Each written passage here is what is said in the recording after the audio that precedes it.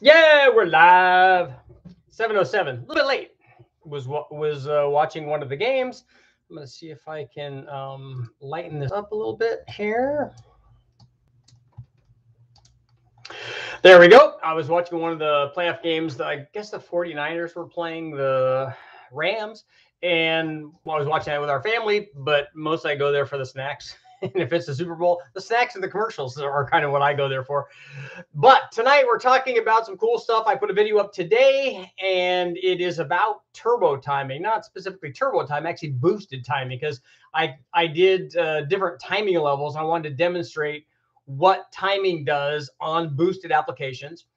And I showed it on 3 different boosted 4.8 liter LS applications. So we ran one with a Vortex centrifugal supercharger, one of them with a Whipple supercharger, a positive displacement Whipple supercharger, and then the other one with a turbo, and then demonstrated what the different timing levels do. A lot of guys get confused about the tune. They think that there's some magic that will make the thing not run, and some magic that tuner knows what he's doing and is going to put magic into it and make the thing work better than is ever possible by anybody else in the world. That's not the reality, and that's why I do these tests. I'm not showing you how I tune or telling you that you should do it like I do it. What I'm showing you is what happens when we do different timing levels on these combinations. So you get to pick. Sometimes I would run less just to be safer. Sometimes you can run more, and if you're, you need another hundredth of a second in the quarter mile, or another mile, half a mile an hour, or tenth of a mile an hour, whatever it is you need, and then you want to spice the tune up a little bit. Here's what happens when you do that. So here's what happens when you run.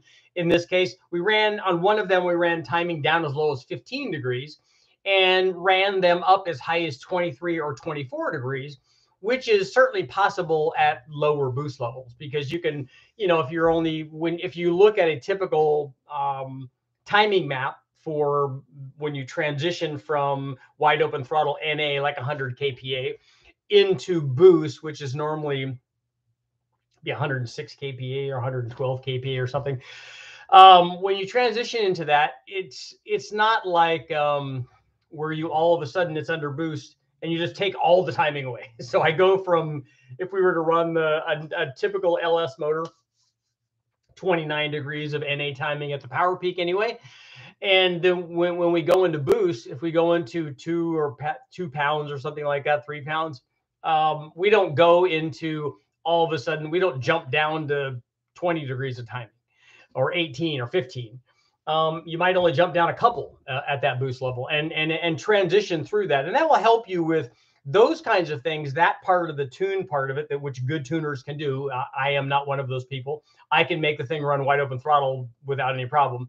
Transition stuff is very important. Transition timing is very important for things like boost response, especially boost response actually out on the road, or out on the track, or even on the chassis dyno. Because as you roll in from very little throttle angle to lots of throttle angle, as you're doing that, you're transitioning in the map from one position, from an NA position with light or no throttle, into a boosted position. And ultimately, you're going to get to a wide open throttle position if you're making a run on the chassis dyno, or you're trying to go wide open throttle and go fast on the street or the track, whatever you're doing, you're racing with somebody. But you will transition through there. And as you transition through there, if you see, okay, I've got 29 degrees of timing, then boom, all of a sudden I've got 20.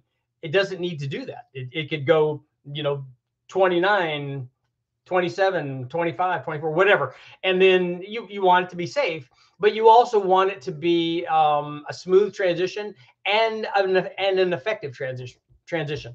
I didn't show that in this video. I just was thinking about it as I was talking about it, but I showed what happens with running things at different timing levels. So we ran one of them as low as 15, and then we ran one of them as high as, like I said, 23 or 24. And we usually went up in 2-degree increments to show you what happens. Okay, here's what happens when we go from 18 to 20 to 22 to 24. And you can see that normally you would get, on most boosted applications, you would start getting diminishing returns. You certainly get that on NA stuff. You go from 20 degrees on, on an NA motor to 22 or 24, 26, and you keep adding power. But as you get closer to where the thing doesn't want any more timing, you'll just start not getting gains. And a lot of times it happens on boosted applications, specifically turbo applications. But sometimes with these boosted ones, we've run motors where you keep gaining power when you're adding timing, right up to the point where you don't have any more pistons left. And so you got to be careful with that. You can't just go by, oh, look, I've gained power. I've gained power. I've gained power. Oh, look, I don't have any motor anymore. So you definitely don't want to do that, which is why, and I mentioned this in the video, that we stopped at 23 or 24 degrees. 24 degrees was okay at low boost on the 85 with an intercooler and all that. Normally that gets up there in the pretty spicy zone. So we don't do that. But what I want to show is people that, like, if you're talking to a tuner and tuner says, oh yeah, I put the tune on it and did really good. Well, you can ask them, well, what did you do? What timing is it at wide open throttle under boost? What are you doing? What is it at 3,000? What is it at 6,500 or 7,000? And you can kind of figure that out, because you can look at these graphs and go, hey, look, Richard ran this much timing and here's how much power it gained. Well, it might be that I err on the safe side, and I don't care about going from 22 degrees to 24 degrees or even 20 to 22. And the other thing I didn't show on this is that I was showing you what happens with these timing changes in kind of an optimized condition, because we're running it on the engine dyno. We have cold air, we have cold water in the motor, we have plenty of fuel, we have plenty of octane, all that. So we can juggle the timing around kind of as much as we want. Obviously, I wouldn't put 30 or 40 degrees in here under boost, because then we definitely hurt it. But in that range, we have plenty of safety margin. You might not have that on the street because your engine coolant temperature is going to be hotter. More than likely, your air temperature is going to be hotter, because and especially for the guys that insist on grabbing air from behind a radiator and sealed engine compartment into their turbo or into their blower, and not grabbing cold air, at least ambient air, from outside the engine compartment. Because you can see a difference you might see a difference of 100 degrees going from a cold air source to an air source under the hood. It can be that hot under the hood. It can be a lot. So I don't recommend that. And it's a big change in power. And also, even if you don't see the big change in power, trust me, you will. But if you don't see a big change in power, you will definitely see stepping up much closer to the danger zone, to the detonation level, the higher the charge temperature gets. And 100 degrees is a lot. I mean, that's a difference between having an intercooler or not having an intercooler. So you don't want to do that. So cold air is always good. So I'm able to do this testing on the dyno just to give you guys an idea on, because if somebody tells you, oh yeah, if you go from 20 to 22 degrees, you'll pick up 50 horsepower. Probably not. You might get 50 horsepower going from 15 degrees to 22 degrees. That might have that kind of change, but not 2 degrees is not usually that much. And then the more power that you're talking about, like if you're talking about 1,000 horsepower motor, the amount that you could pick up probably would change also. So if you're talking about 1,000 horsepower motor and you're changing timing, more than likely you're going to get bigger changes, because it's going to work kind of as a percentage, I think. So this was a good illustration on what happens. And I have another video up that I reference all the time, because whenever we talk about tuning, I get this all the time that, oh yeah, because I'll get guys that do this. They'll ask a question in the comment because they're trying to steer me. And this is how they think that they're controlling the situation. Well, what air fuel did you run? That's not the question that they want to ask. That's not even the answer that they want. What they want to do is set it up so that they can say something negative. So if I tell them, oh, I ran 12.8, almost no matter what on an NA motor, almost no matter what number I give them, they're then going to say, oh, there's a lot left in the tune then. You should have went to 13.1. Or if I was running it at 11.5 on a turbo motor, and oh, you should have run it at 11.8 or 11.0 or whatever number that they like. That's the, is the optimum number that is better than anybody else's number. Little do they know, obviously they weren't present at any of the dyno testing and don't know how receptive the thing is to changes in air fuel. And it might be that going, a lot of times I'll run sweeps from the air fuel on an NA motor. We'll go from 11.5 to 13, and you see a handful of horsepower, because it just doesn't care. Yeah, I mean, you'd use a lot more fuel if you're running it at 11.5 or 11.8 instead of 12.8 like you should be. But it doesn't change the power very much. And in the one video that I have up, it was a test that I did with Freiberger and Dulcich when we did one of the Engine Masters episodes, and we went from 12.8 or 13-1 down to 9-1. And as a matter of fact, I think it was in the 8s as well at some part in the curve, because we took the like 70 jets out, and this was a carbureted small block too, not a fuel injected motor. This was a carbureted small block. Excuse me. So that I think we ran jets that were in the 70 range, and we put hundreds or whatever the biggest jet that we had in there, because we want to throw the kitchen sink at it, and it still ran, and it swept all the way through and ran, and it did lose power going from 12.5 or 12.8 down to 8.8 or 9.0 or whatever the number was. It did lose a little bit of power, but not nearly as much as you would think. Not nearly as much as tuners will have you think that it loses, because it was not misfiring. And so it was still running. It was just running rich and not making as much power. In that same show, on the same test, on that same motor, we changed the timing. So we changed the timing from where it needed to be. I'm going to say 35 degrees on the carbureted small block. And then I think we went all the way down to, I don't know, 10 or something. And it lost a lot of power. It lost 100 or 150 horsepower, not having the timing in it that it needed. So it goes to show you that of the two things, air fuel makes much less of a difference. And it's that same way on turbo and supercharged combinations. Air fuel makes much less of a difference. Timing can make a big difference, especially if you're on the timing, if you're way off on the timing, which you see this. And this is one of the reasons that when guys run these things on pump gas, they have to take all the timing out of it, because you have to get the thing away from the detonation zone.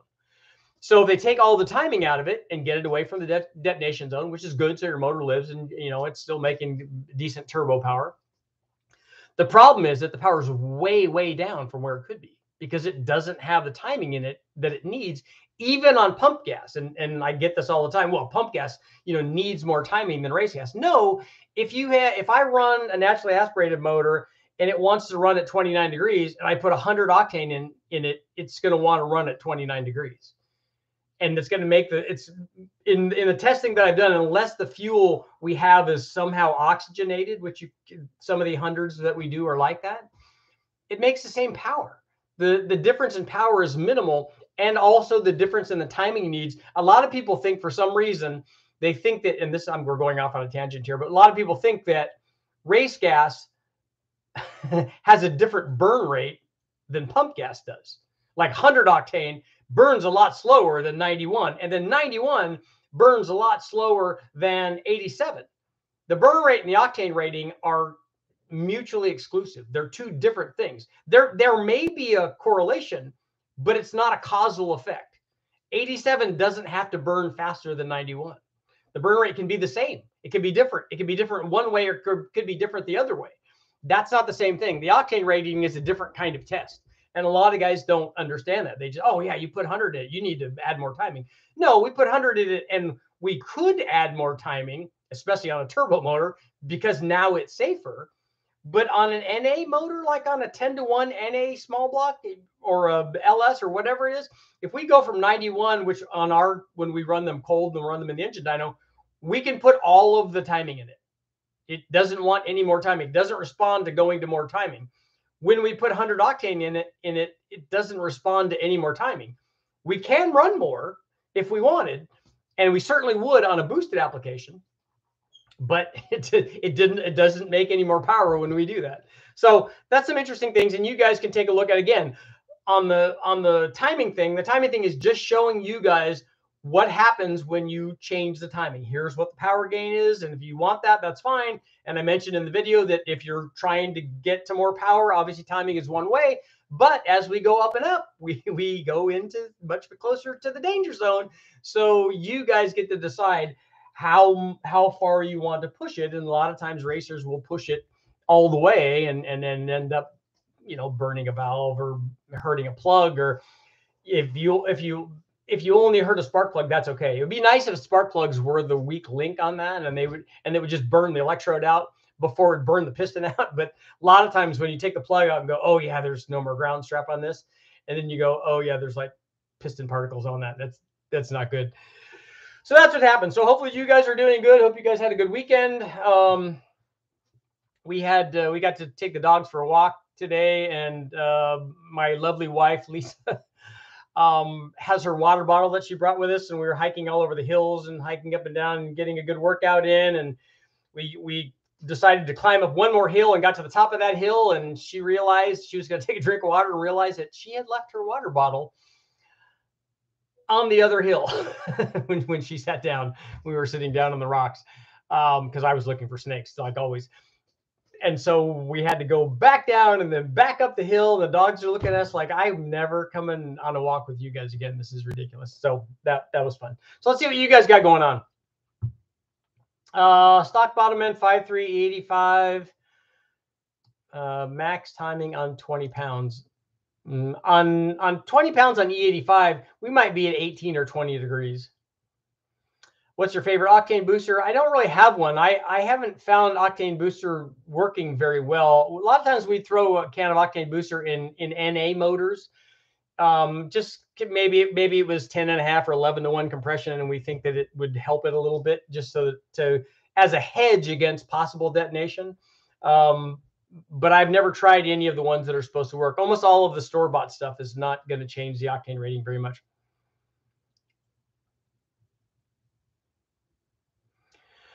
Travis, I start going to full timing at 3,200 on an NA tune. Do you ramp the timing longer on boosted engines?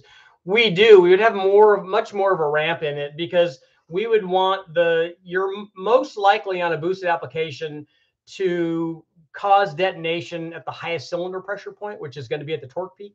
So we almost always have less timing at the torque peak than we do at the horsepower peak. And the other reason for that, obviously, is that as we go up in engine speed, you need the timing to happen a little bit earlier so that the expansion happens at the right time. And that's just RPM related. That's a relationship between RPM and the time that it takes for the expansion to happen. So even on boosted applications, we normally obviously run less timing on the boosted applications, but at higher RPM, you're going to want more timing, and you're going to want less and at really low engine speeds, even below the torque peak, we have even less timing.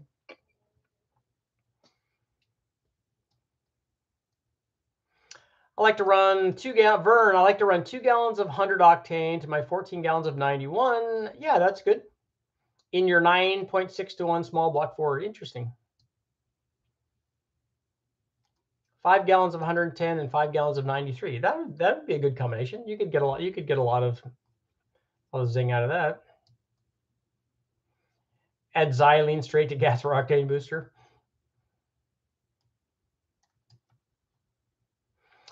Richard, can you show us the boost charts on the timing video? I want to see if more timing resulted in less boost on the boost engine. I'll take a look and see. I honestly don't remember. I don't think it did. Any tips on gasoline that's already been sitting for about 3 months? If it's been sitting in a sealed container, it's probably okay. If it's been open, that's not good. If it's in a sealed container and it doesn't have a lot of air above wherever the level of the fuel is, it's probably okay, and I would use it. I would use it anyway. I would just go put it in my truck, which doesn't, I mean, you could put 87 in it, so I wouldn't care. Have you ever had an engine that you didn't like? Yes, I've had some that I didn't like because they didn't cooperate on the engine dyno the way that I wanted them to. So on the engine dyno, there isn't any gains running higher octane, but I see gains on the chassis dyno. I don't know how you could. Could it be that how cold you're able to run the motors on the engine dyno? Yes, where you could possibly see gains from higher octane is if you're running the engine closed loop, let's say, where it will pull timing, where it will sense detonation with knock sensors and pull timing. And then when it doesn't sense that, it will add timing. We don't have that happen on the engine dyno because I control that. So if you're having that happen in the car and it's pulling timing and that would hurt power, And then if you put octane in it and it's not doing that, it's not pulling timing, then it will add power. And that happens a lot. A lot of guys, when they run E85 on Coyote motors, it's a good example too. The Coyote has charge cooling as well, but also has higher octane. Those things run essentially on the knock sensors all the time.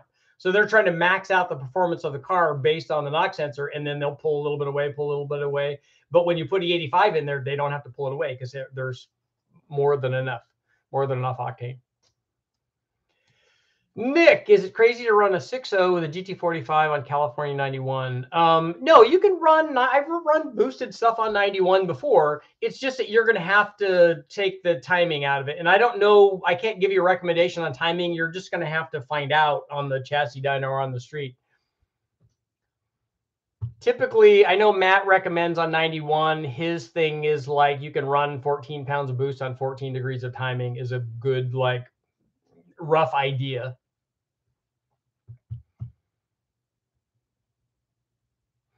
When you're porting LS heads and remove the rocker bolt bump, is there an issue with leaks when under boost? No, because the bolt's going to be there.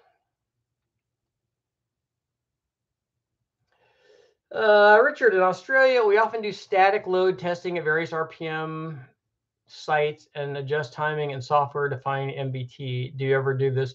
No, what we do is we can do static loads too, and we can do them at all RPMs. In fact, when I start the tuning process, when it's a brand new motor and whatever size injectors we decide to run on it, what we'll do is we'll take the timing out of it. So in an area at an area that we know is safe. So we'll make it like, for instance, if we have an NA motor, we'll put 20 degrees in it. And then we'll start doing static loads at, let's say, 3,000 RPM. We'll do our first one at 3,000 RPM. We'll just roll into it. And as we're rolling into it, if I'm doing it, I'll do it, or Ish or Eric, they'll just start, adding or adjusting the fuel so that they can go, okay, at 3,000 RPM at wide open throttle. And as the transition to that, we now have a safe air fuel. And then we'll try another one at 3,500, and we now have a safe air fuel.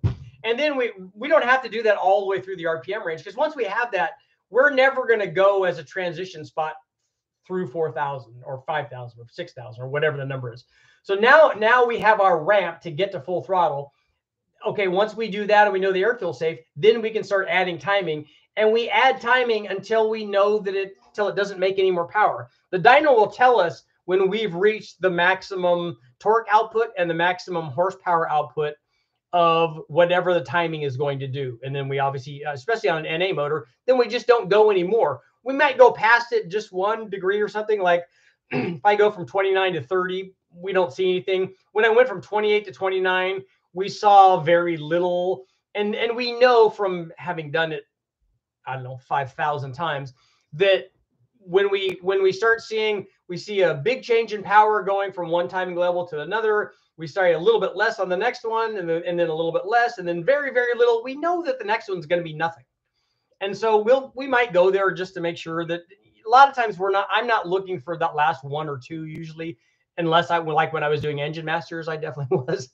But in this case, we don't do that. But when we run it, I add timing, and then if it makes more power, I keep adding timing. If it doesn't add anymore, and this is anywhere in the curve. So if I start out at 15 degrees and I go at 3,000 RPM and I go up to finally get up to 20 degrees and I go to 21 degrees there and it doesn't add any more power, then the timing there at 3,000 RPM stays at 20. And then I'll go, and then for each RPM, it will create its own curve, basically its own timing curve, because it wants less timing down low than it wants at the top.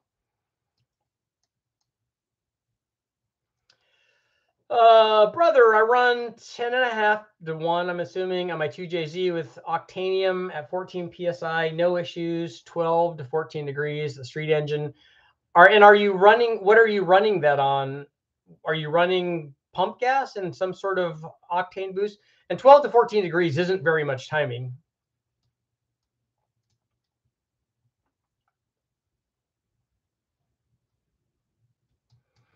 Is there a max timing difference, heat transfer difference, etc., between iron LS and alloy LS?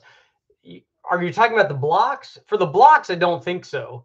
The motors that we've run, whether we're running an iron block 4.8, 5.3, 6 liter, whatever, or an aluminum LS1, LS2, LS3, L33, whatever it is, they all seem to kind of want the same timing in the testing that I've done. Around 29 or 30 degrees and this is going to be a function way more of the cylinder head design and the chamber size than it is going to be for a difference between aluminum and iron. An aluminum and iron head might have more of a difference than the block will.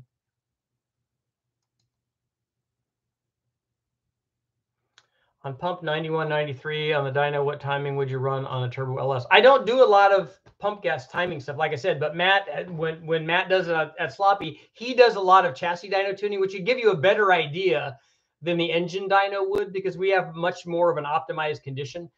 But in the car with it running with the trans and the tire size and all that stuff, like I said, I think he has told me that he can do 14 degrees of timing and 14 pounds of boost. And so that should kind of give you an idea. 408 stroker Scott, thank you very much. Oh, lemon drop, nice. I'm definitely gonna have to tell Lisa about that. 408 stroker ported mill 241 Summit 8720 cam 218 227 Holly Sniper. Oh, the cross ram 93 octane. I want a bit of lag to maintain traction. What size turbos? What power output are you wanting to do? If you're 93 octane, it's not going to make, you're not going to be able to make a lot of power with it anyway. I think you could do 2 GT45s on a 408.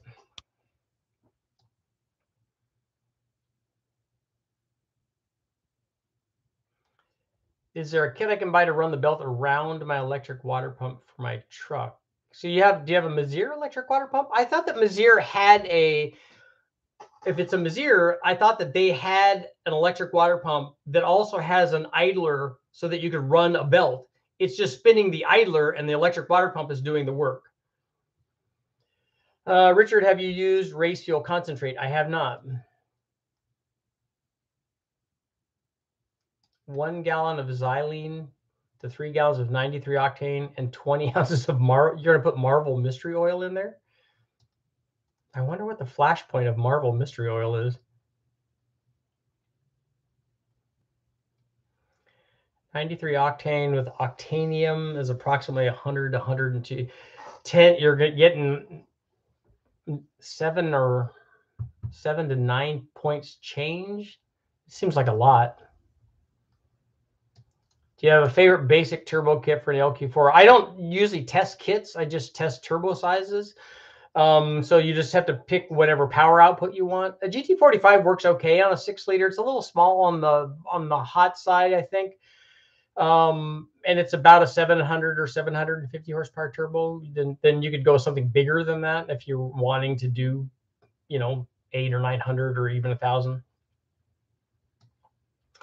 Can ignition timing be advanced or retarded through an entire curve, or just set the advance point RPM and leave it alone? On a standalone fuel management system, you can put the curve, you can put the advance wherever you want. You can make the ignition or the timing anything that you want at any combination of load and RPM.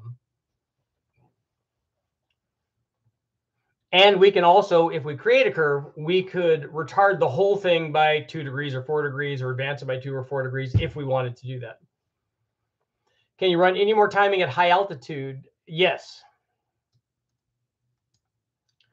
With pump gas versus low altitude. Yeah, I think guys run more timing like at Denver or Albuquerque.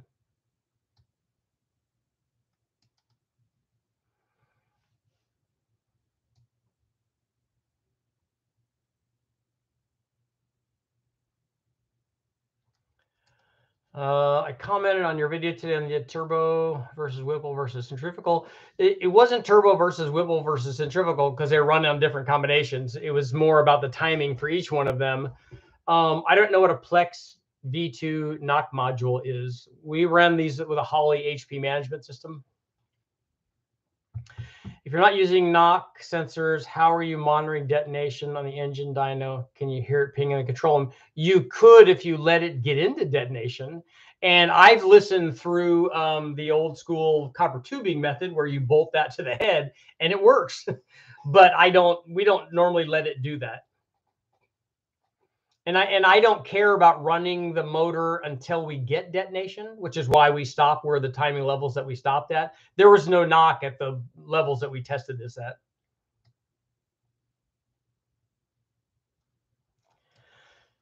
Do you feel when you found optimal timing for a set boost level and you see X timing boost to timing ratio or retarding of the timing stay the same amount of ratio regardless how much the boost is added? Are you asking if we, I think it sounds like you're asking if we retard the timing as we go up in boost, and the answer is yes. It wants less timing and it will, it wants less timing. I'm trying to think of something else, but I can't.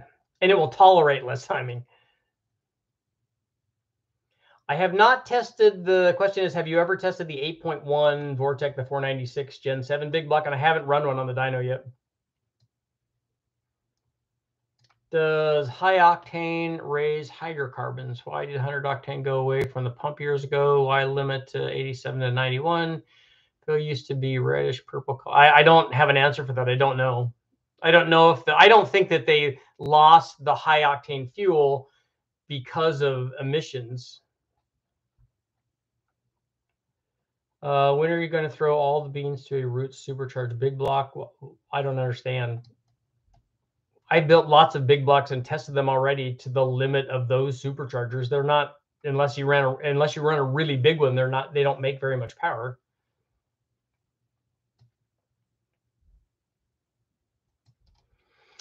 Happy, I've heard you pull roughly 2 degrees of timing for every 50 horsepower shot of nitrous. How accurate is this?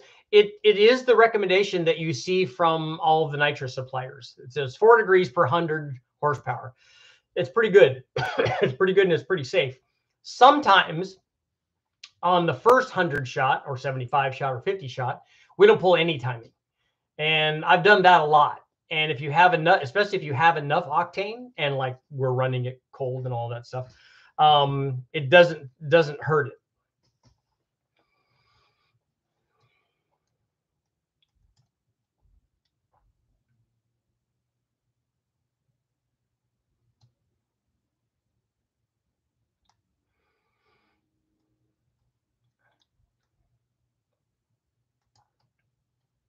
Yeah. A GT35 on a 5.3, a single GT35. Wow. I mean, that's that's like a 500 or 600 horsepower turbo. How much for a GT45 turbo kit? I don't know. The turbo itself, we buy them for $200 to $300, I think. Excuse me, that's just for the turbo. Oh.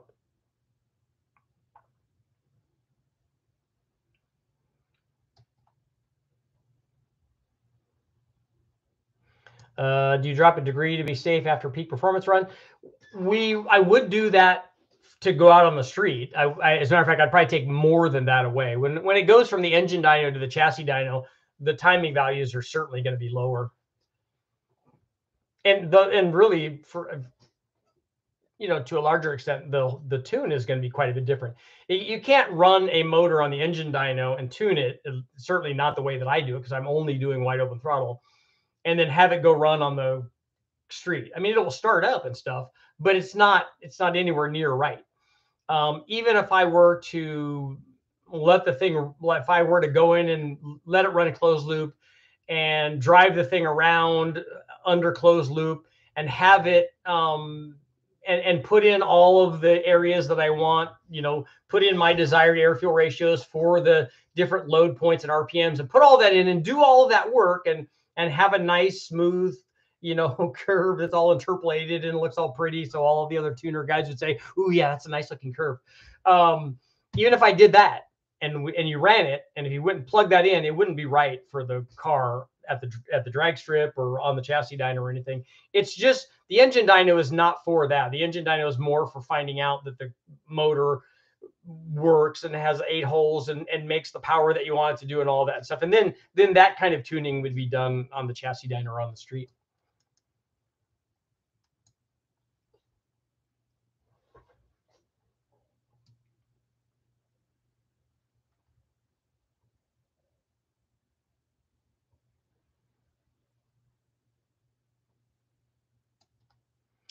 How would you cut spark when running WaterMeth as a failsafe in the stock computer? I don't know how you do that in the stock computer.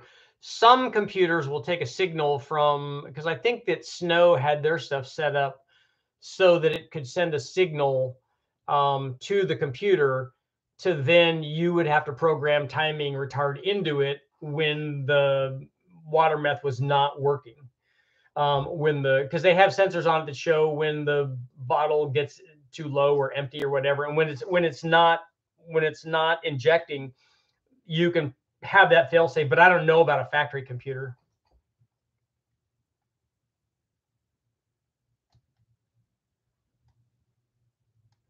Yeah, 2-stroke is definitely going to reduce the octane. If you have oil in there, the flash point of oil is going to be not good.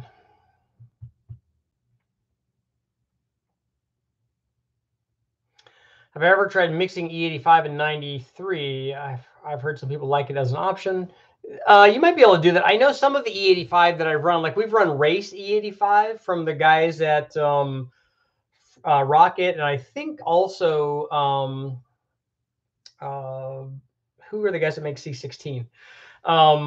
When they make E85, they blend it with a higher octane than what the pump stuff is. So they have higher octane part gasoline part of the mixture. And then their E85 is also better because it's going to be at least E85, and sometimes it's even a little bit more than that. So you can get away with more if you're trying to go for that every last little bit of timing and boost and all that, trying to maximize your combination. You can get away with more and probably make more with race E85 than you can with pump E85. The stuff that I'm doing with a junkyard turbo deal, the pump E85 is more than fine. What did you think of adapting an LS intake to a Windsor using 3D printed adapters? I'd like to hear your thoughts from experience. I'd need to look at it and see how well it lined up. We looked at running a fast intake manifold, which would be the one that I like, a fast LS manifold on a Ford, and we wanted to see if it looked like it was possible. It's going to be quite a bit of work, but I would be interested in that. I just would need to take a closer look and see how closely the ports line up and see how bad the adapters would have to be. Because in a lot of cases, when we've run adapters to things, for instance, when we've run LS3 intake manifolds on cathedral port heads, or the reverse is also true, the adapters that are required to make that happen just kill power, and it's just not a good choice. The same thing when I did the 5-liter Windsor 302 289 based intake manifolds and ran those on the modular Ford using adapters from the guys from CarCraft. Same thing. It looks really cool, and it's a great idea because then now their intake choices are like infinite. The problem is that because of the mismatch in the adapters, the things just don't really make power.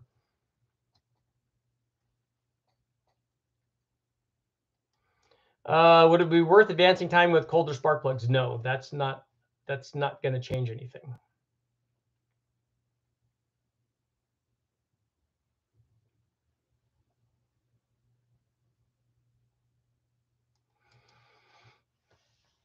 Let's say on an ignition curve, I advance it to X number and I turn it up 2 degrees at 4,800 and it pings at only 5,100. So I pull it back 1 degree and go 1 degree forward again at 5,600.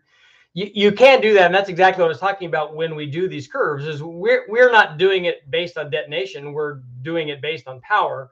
But that's what we do. We run the thing at whatever timing level it wants to be at. And then we don't go any higher than it not making power anymore. If we go up in timing, it doesn't gain any power, we go back to the lower number. So whatever the number is where it made the most power and then showed no gain after that, that's where that number is. Whatever RPM level that is. On my stuff is all wide open throttle testing. So at wide open throttle, the timing number might be 23 down at 3,000 RPM, and it might be 29 at 6,500 RPM. In fact, it might be 29 from 5,000 out to 6,900, depending on where the torque peak is.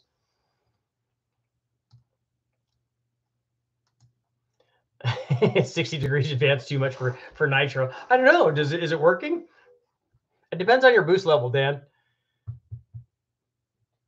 Can ignition curves be tuned to the 10th or 100th RPM? I don't know what you mean. You want the timing to be different at 5,410 RPM than it is at 5,400 RPM? I don't do that. You might be able to scale your map so that you have that sort of resolution, although that'd be a lot of cells. And I don't know why you would want to.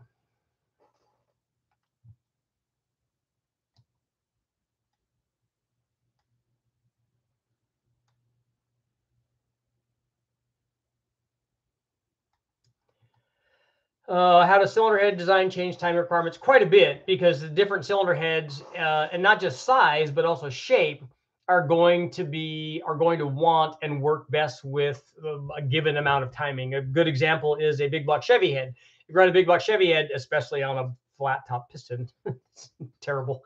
It's really low compression, but not because of the low compression. The chamber design itself doesn't want, it's going to run, like we've run 40 degrees of timing on some of those things because they're just not that efficient. A better example might be for the LS guys here is a 317 head versus a 799 head or a 706 head. The 317 head always seems to want a degree or two more timing. It's going to have lower compression, but also it's not a great chamber shape. It's not a good chamber design. In fact, the most common question is, if I mill my 317 so it equals the chamber size of a 799 or 243, will it make the same power? And according to Brad Tooley, no, it won't, because he said that he's tested that and did that chamber design. And if you look at him, it's dramatically different.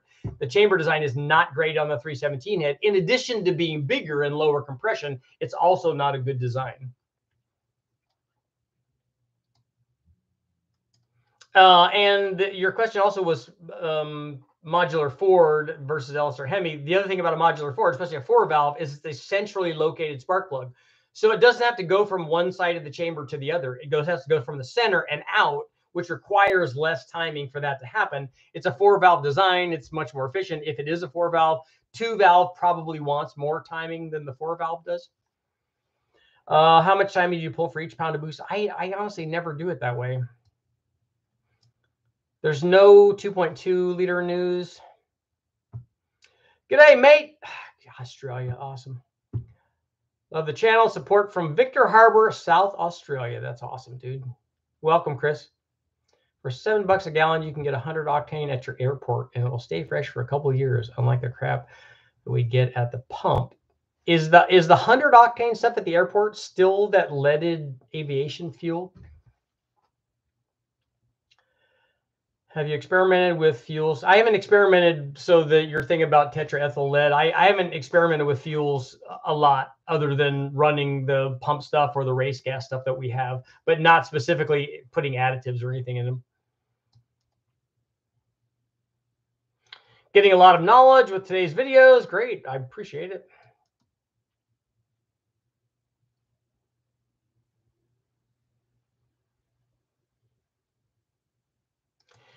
Is it worth it to richen the mixer to help suppress detonation? Sometimes that doesn't help. If you have a detonation problem that's timing related, you're probably not going to be able to cure it with fuel.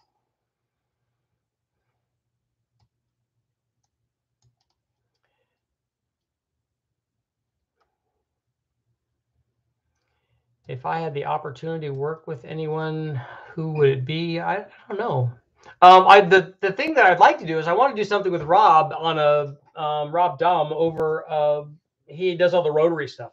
I'd like to do some rotary stuff with him, because I've done some rotary stuff on the chassis dyno, but I want to run one on the engine dyno. So I would really like to do a deal with him. Is a TBS intake a truck spec intake, and is it good for a 4.8? Trailblazer S is an enhanced version, a performance version of the factory truck intake manifold. It is better, although I honestly don't know. I want to test those two down at 2000 RPM to see if one of those is better than the other one. The Trailblazer SS is definitely better on the top end than the regular truck is.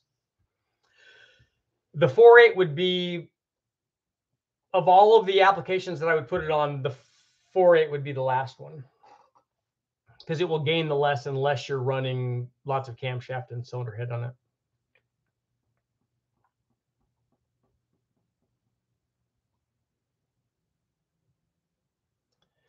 What's better for a 5.3 with a Summit 8715 R1 cam, 799 heads with trick flow, 600 valveless, a single or twin turbo?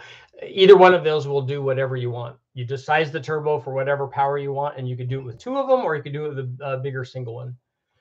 Have you done anything with the Advisor? Yes, right now he is actually porting a 2.2 liter turbo Chrysler head for me. And he's already put it up in one video where he did a port mold of it, and you can see why that head is so bad. I haven't talked to him for, it's probably been a couple weeks now. I need to give him a call and find out if they've done any baseline airflow testing with it. We're going to see the Nova. Somebody asked when we're going to see the Nova again. I'm going to do some stuff on the Nova when the weather gets a little bit warmer. I'm going to take it down to Westech.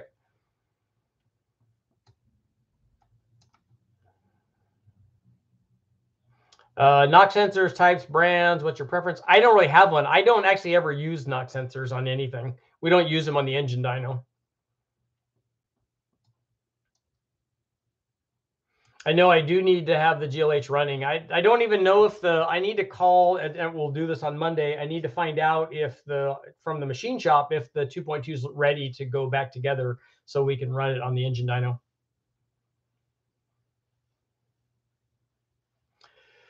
Richard, have you seen the Ardema guys? Yeah, I've met Pete many times with their scratch-built engines for the salt flat cars. They have some really cool stuff. They do. And Pete's been over to Westech quite a few times, so I've seen a lot of his stuff.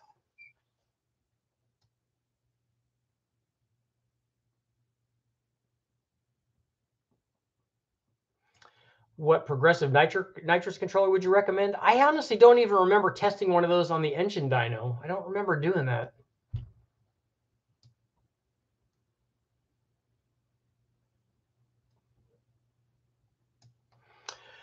Sherman, thanks for reading the comment. What I meant to say was a nice 871 with big dominators, 15% overdrive on the 85. I ran an 871 on, what do we run it on? I think a 496, and I think that it was in the I want to say it was in the 1,000 to 1,100 horsepower range. The guys that are spinning those really fast are really kind of spinning their wheels. I mean, I know that ultimately, if you're making, because you have a big block and you're making, let's say it's 700 divided by 14.7.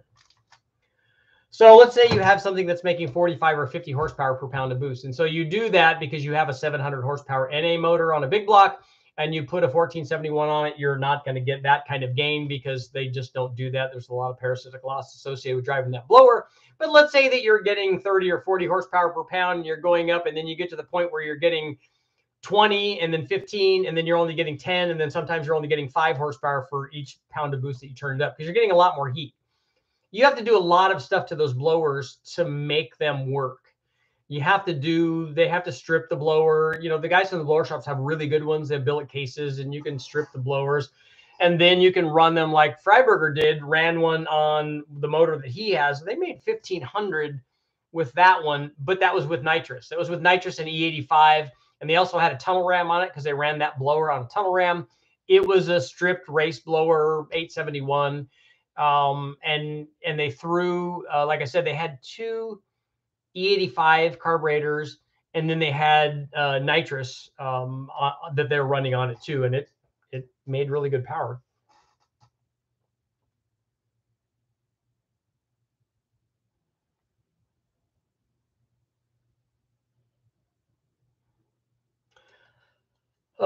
I want LS swap a project that I'm doing. What engine is good? The ones you're going to find in the wrecking yards most often, 4.8 and 5.3. You might find a 5.0 if you want. and you want to make around 400 to 550. That's a really, really big range. You need to be a little more specific. 400 horsepower is a 4.8 with a cam in it, or a 5.3 with a cam in it, a really small cam. Or a stock 6.0 is 400. 550 is a pretty well done 6-liter.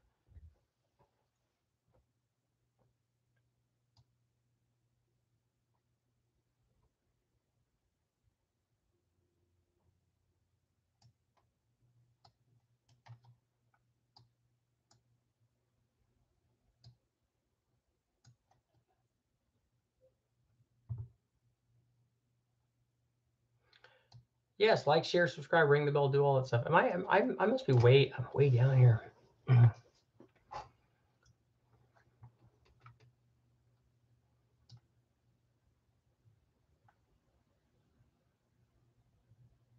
Yeah, if you're going to run knock sensors on the factory stuff, definitely stick with factory knock sensors. They're already tuned for that combination. Yeah. When the weather gets warmer, you're in Alaska. I know we have no room to talk.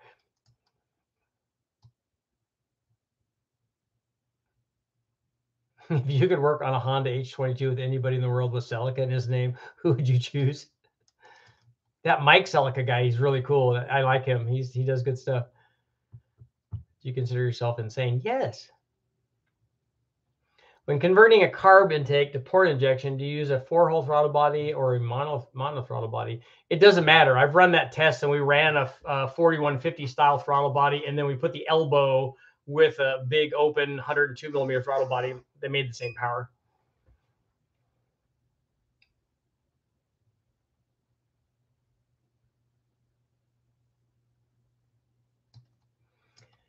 Evan made a comment about retarding timing and causing higher EGTs. That's a good point. And that's one thing I didn't talk about in the video, is that the other thing that happens is when you run, and you can see this on running any turbo motor on the engine dyno, especially if the light's off, because you have retarded the timing quite a bit on a turbo application relative to an NA application, you'll see the exhaust manifolds for the turbo or any associated tubing will just glow red hot.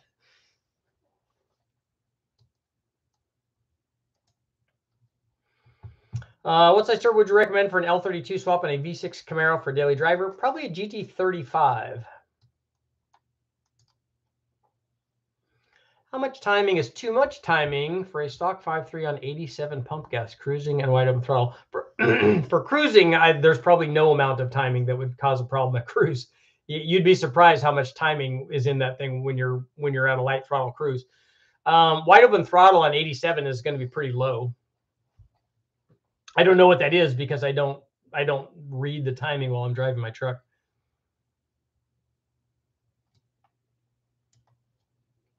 Yep, Mike Celica. Is it any relation, Tom? Do you know him? Could you hook that up?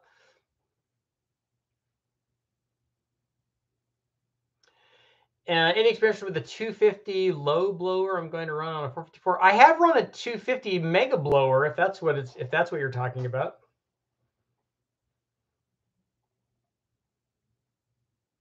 Ooh, I prepped a championship winning Eclipse turbo. Nice.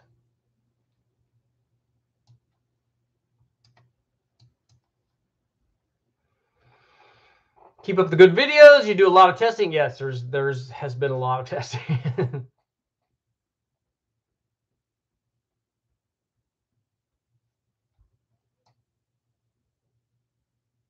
Oh, I skipped down. I did miss questions. I missed a lot of questions because I had to skip down. I'll go back here just a little bit and see.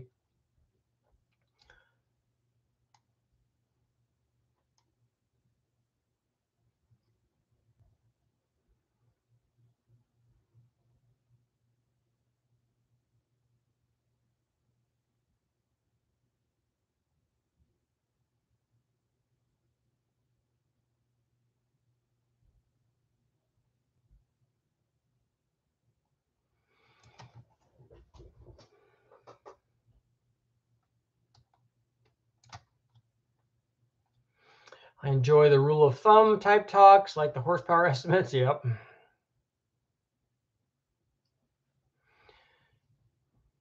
I just chose the name because I have an all track. I do like people with all tracks because I do like all tracks.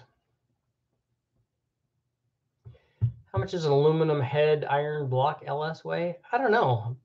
So what does somebody think? 450 or 500 pounds or something?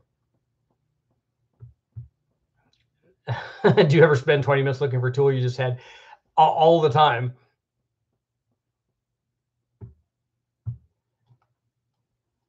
Can turbo fuel injection have quick throttle response like a carb? Yes.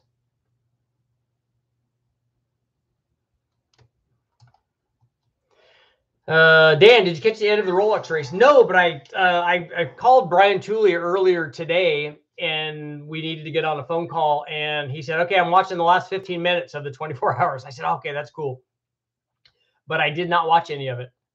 The 1 and 2 Porsches spun each other out on the last lap. Nice, and a Ferrari won their class. 24 hours. It came down to 2 knuckleheads hitting each other. That happens, man. The guys are going for it. That's what I told Brian. I said, you need to watch like the first half hour or something. I said, because people, because you can win the 24-hour race in the first lap.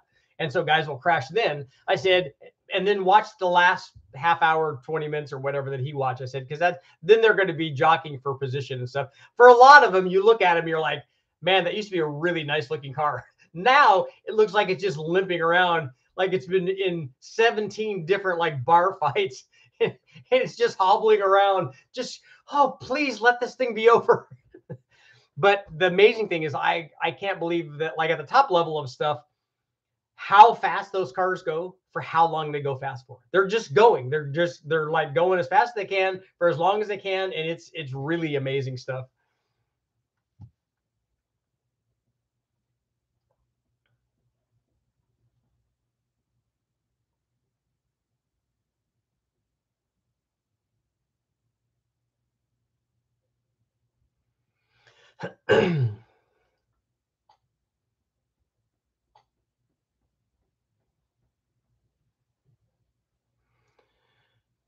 So the iron block is 100 pounds heavier roughly than the aluminum block.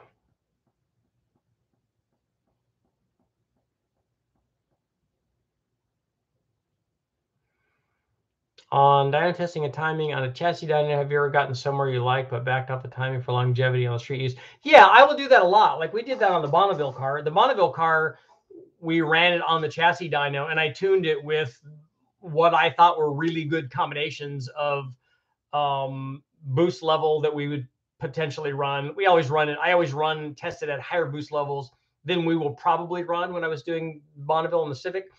Because if we did that, if we turned it up that high, it's like anything with the timing or the boost, when you go up, the potential for problems goes up. And we didn't need to do that to run it at those levels to set the records or to make the power to set the records that I knew that we were going to set.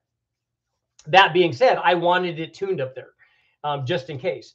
And we would run it, and I would run it at, let's say I was running 20 pounds of boost at 20 degrees of timing, which is okay because we have race gas in it and we also have ice water. So we have charge temperatures that might be 50 or 60 degrees under full boost while we're running down the track, which is just, the motor just loves it. And so we'll tune it up there and I'll run it at 20 degrees. And when we run it out of the track, I'll probably run it at 16 or 17, just so that it will be safe and won't hurt anything, especially on the first passes. If we run the first passes and it goes into impound and it has set a record and then we back the record up, then that's when you could step things up. Okay, now I'd really like to run this thing. It'd be cool to go out and run it at, I wish that I could have run it at 20 degrees and 20 pounds. Just, I wanted to see how fast the car would go.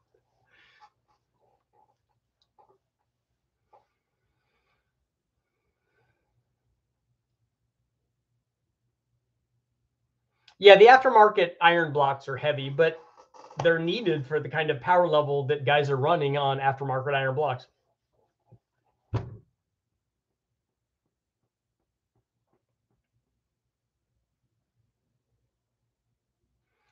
I heard one somewhere that the torque and horsepower cross at 53. Well, they're off by 101, yeah, that's right. 101 RPM. They're at 52. If you set a fuel pressure regulator inside the boosted carb box with a carburetor. When it's pressurized, it will regulate compared to boost pressure. That's an interesting thing, Kurt. I've never thought of that. We always have our regulator outside, and then we run a boost reference to it. But I guess if the regulator was inside the box. Did you notice it was easier to get more boost at Bonneville? No, I didn't notice that. I noticed that it makes a lot less power at Bonneville.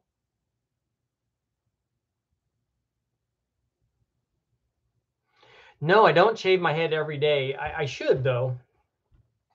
But it's just, sometimes you don't want to do that.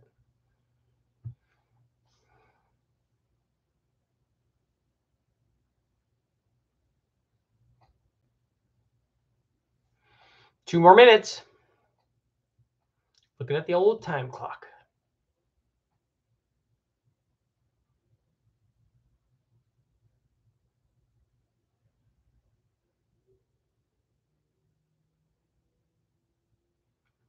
The 5252 is a theoretical number for a 100% thermally efficient engine. No, that's not. It's just math.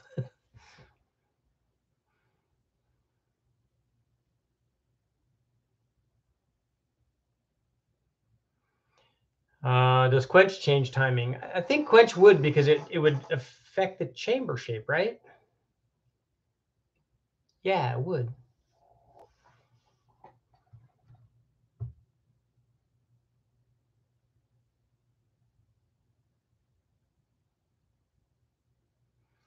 How fast can delayed timing heat of the EGTs? Pretty fast. If you run a back-to-back dyno test and you have 30 degrees in one and you have 15 in the other, you're going to see a big change in timing in EGTs.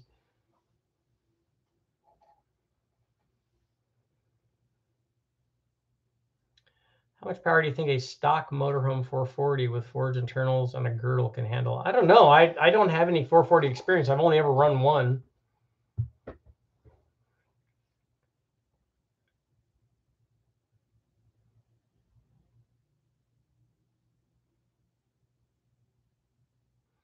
Did you get any numbers with a 250? The 250 blower, I did a bunch of testing with it. I don't think I've ever put those up because I don't know if I had the photos for it, but I do have all the dyno data.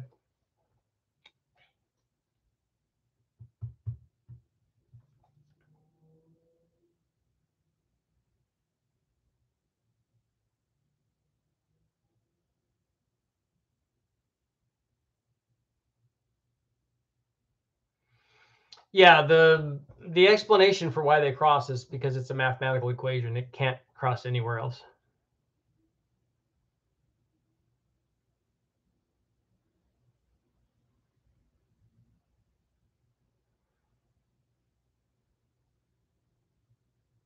Go for the 3-day shadow. What I want to do though is I want to I was thinking about maybe a tattoo on my head, maybe a bullseye or something cool, or a or a globe. That'd be awesome. Have you done a Big Bang on aluminum 5.3? No, I haven't. I don't think it'd be any different than the Big Bang that we did on the iron one. And I think either redoing either one of those would show a much bigger number now.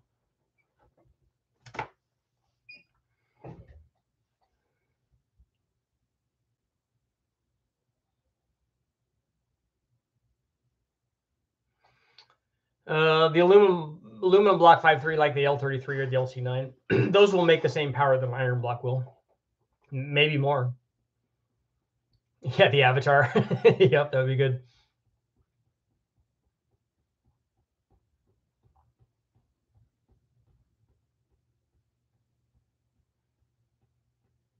Yep, horsepower does equal torque time RPM or 5252. Dan, if you lower the timing enough, the headers will glow at idle. I have seen that. We saw that on a 5-liter that I did. We put a brand new motor together and started it up, and the timing was off, and they were glowing. I thought, wow, there's not even load or anything on this thing.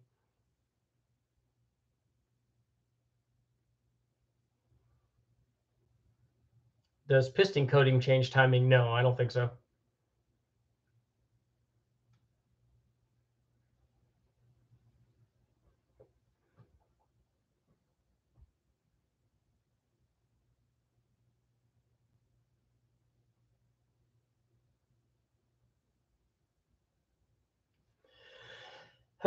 You have a large journal 327. I can't remember now. That's the same as the 350 block, right? Is that what the 350 block is? If it is, then it's just a 350 block, and you could put a different 350 assembly in there. You need to put the rod length should be the same. I think that the pin height in the 327 piston is different, because when we did those, I think we used the same rods on all of them. I think we used 5.7 rods and 6.0 rods on all of them. So you could make it a 350 by putting the 348 stroke crank in it.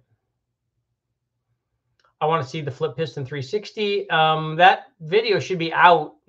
I think that already came out for Engine Masters, and I have that motor in my garage.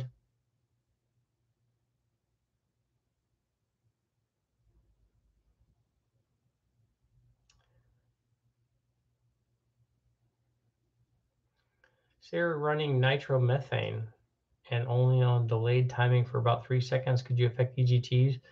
Well, you would for those 3 seconds, right? And I honestly don't know anything about nitromethane, so I've never tested it.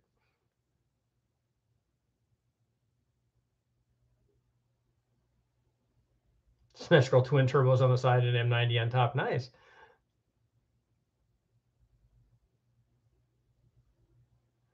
How much lower timing on methanol than pump gas are the same? Methanol might require more timing.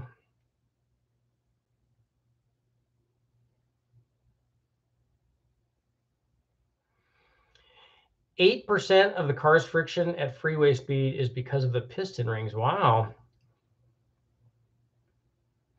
That's why in the Dan, that's interesting. I didn't think it was that much. That's why the which one is it? The Metro XFI, I think, has a 2-ring piston in it because they were trying to get maximum fuel mileage. I think that that's the case. I think I remember reading that.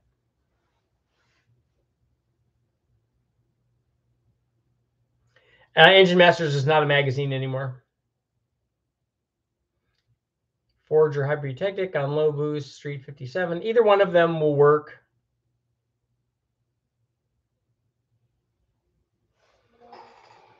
Winner of the Slant 6 and 292 coming back. You get to be the last question because I've got to get going. Thank you all for showing up. I don't know. The Slant 6 and 292 both need to be put back together. They're both ready to go. I think the heads have been done on both of them. So they're both ready to test and at least run some more things on them. So I could be able to run those.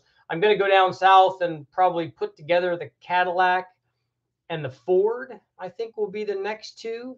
And we'll see if the Dodge gets put back together in time to go down with me and maybe make some runs on that. Colin, thank you very much.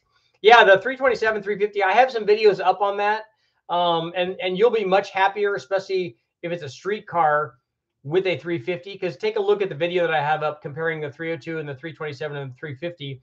The 350 has a lot more average power, and for like a street car, all the extra torque will definitely be beneficial. Thank you again from Australia. Australia in the house. Okay, guys, thank you all for showing up. Make sure if you haven't seen it already, go check out the video on the timing so you guys learn all about timing. You know everything that there is to know about timing, or at least everything that I know, which is obviously not very much. Thanks, guys. I'll see you all tomorrow.